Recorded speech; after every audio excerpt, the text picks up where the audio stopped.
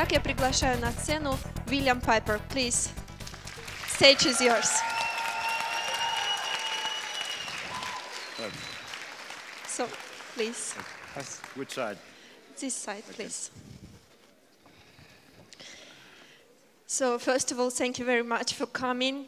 I think it's really, really great that we can see you here. Well, I'm most pleasant there, most pleased to be here and to be able to address this audience, and it's wonderful to be part of this. Thank you very much. So, looking for a brilliant career, it's really brilliant when you started and where you are now. So, could you please give me the idea how you succeeded? What helped you to succeed? Lots of failures, actually. It is almost impossible to say from the very beginning where you're going to end up in 5 years, where you're going to end up in 20 years, or 30 years, or 40 years. Life has a way of dealing you a set of cards, and it's how you play the cards. If I would suggest anything in how to deal with that is you decide early on in your life whether you want to be independent or dependent.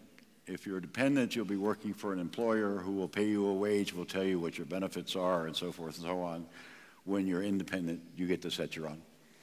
And that's the first decision you make. Everything else will come from there. Schooling is no longer where you start off in second grade and end up in the university somewhere. You can change careers many times throughout your lifetime, and probably will. I started out as an engineer. I'm an aeronautical engineer. And I'm not even close to being in that profession today. As a matter of fact, I'm a trial attorney. And if you had told me 15 years ago that I would be a trial attorney, I would have laughed.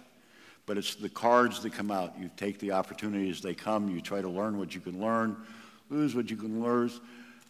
You can fail. You can make it. Everybody does. And that's the success. Find what's available to you at the time, even if you have to take a bad job or a bad position at first to get to where you want to go, take it.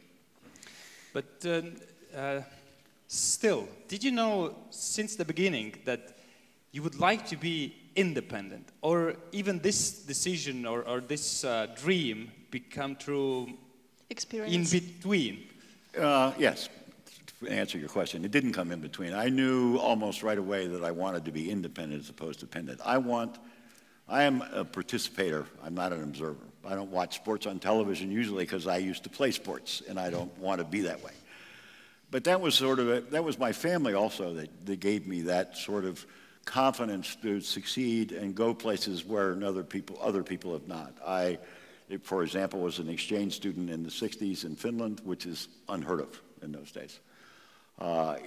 Which I would recommend to anybody if you have the opportunity to be an exchange student under any circumstances, to take that opportunity. It teaches you about yourself, about your way to persevere, and what brings you pleasure in life to live. Life is about living. For example, there's a new movie I just saw about Mark Zuckerman, who invented Facebook. Yes. And right now he just had an offer for $500 billion. And he's in his mid-20s. Where's he going to go? What's he going to do with his life after that to bring him happiness that the money can buy him? And you can't. Money is the means to an end. It's not the end in itself. It's easy to make money if you want to do it that way. That's your objective. But it brings you no pleasure. That's the problem. In and of itself, it's not worth anything. It's only what you can do with it that brings you happiness. Okay, the aim of our program is to teach young people to be active, to know from the beginning what they actually want, to dream, yep, and to achieve their dreams. Well, that's interesting because I'm of the opinion you never know what you're going to end up doing. I started off first, as I say, as an engineer in school, and I ended up now an attorney through a myriad of phases of being a business consultant, of being involved in manufacturing, involved in owning my own companies. I've done a variety of things. I couldn't have foreseen that. So I don't know how somebody at the age of 17 says to themselves, I want to be a designer. And I appreciate the effort there. But it's hard to see how to get there. And sometimes you have to take other routes to get to the direction you want to go. If you have a goal, live to it. Live to it as best you can and do what you have to do to take it there.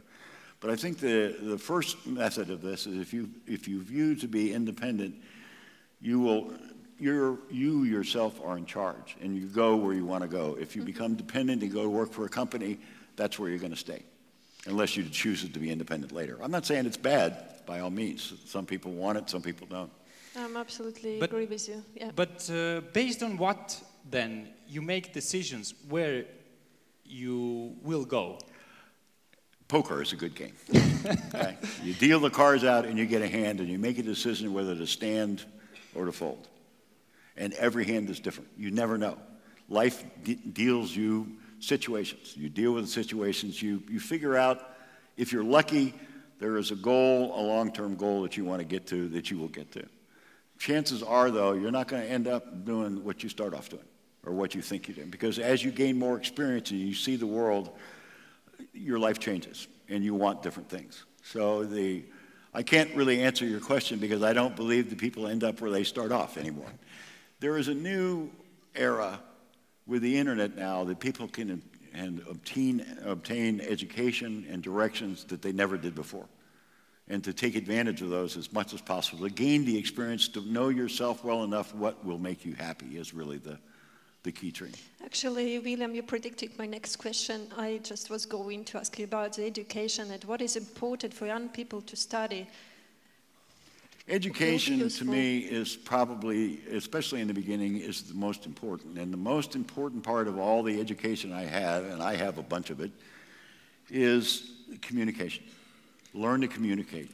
Learn your language well. Learn other languages if you can, but translators, I hate to say it, are a dime a dozen. They're out there. What is important is that you can communicate well with the people you work with, that you can give them instructions, that you can accept instructions. That is most important. Everything else comes, whether it's mathematics or whatever you end up studying, which are all fine. And I started off in engineering school. I was accepted to a PhD program for bioengineering, and I was in very advanced mathematics, and I've forgotten it all. If I need it, I can get it back. I can go to somebody to do it, but I can communicate. I can talk. And that's the most important thing that you can learn while you're in school, is to get your communication skills down well. But can you get it only from the school, or there are also some other activities? For example, can this program, what youngsters are participating here, can this be one of the communication lesson? Of course. Any place that you gain experience about yourself, what you're capable of, and what you can give to others is an important step. And they can go lateral directions. You can take a certain job and take it. You take a course like this, it'll help you. The important part, I believe, frankly, is to be happy in what you're doing, or happy in where you're going. And if you're not, change.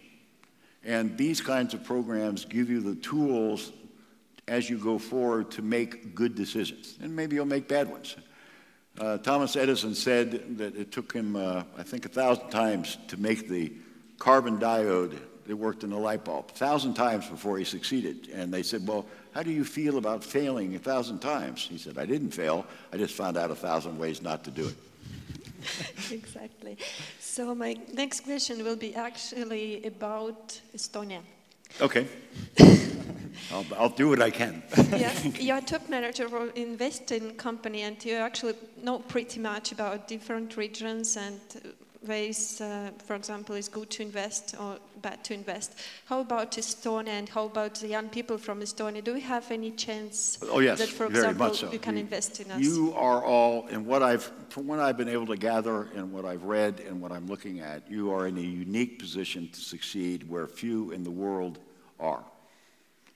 And I say that because you have an attitude here of pursuing new ventures and new ways to go rather than existing in staid and existing situations, or throwing your hands up and go, woe is me, we can't do anything. There are programs such as this that are opening doors for people to learn about themselves and where they're going to go, and give you the opportunity of help and advice to head in that direction. And I see that.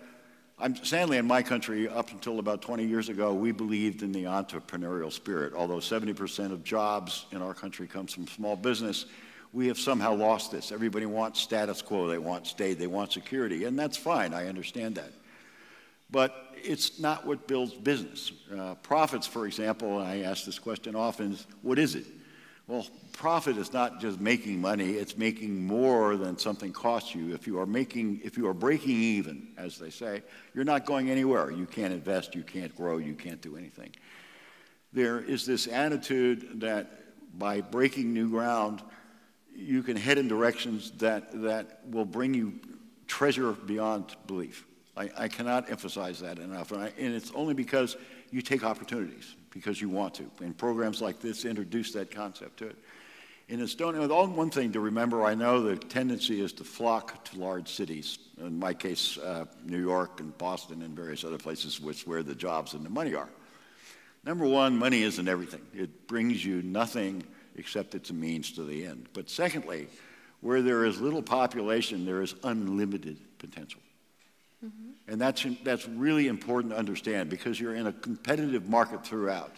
I know Finland, for example, when they ran out of their paper industry and tree industry, turned to exporting experts. They would train them in their universities and they'd send them off to Saudi Arabia and various other places. They're politically neutral. Nobody cares about them.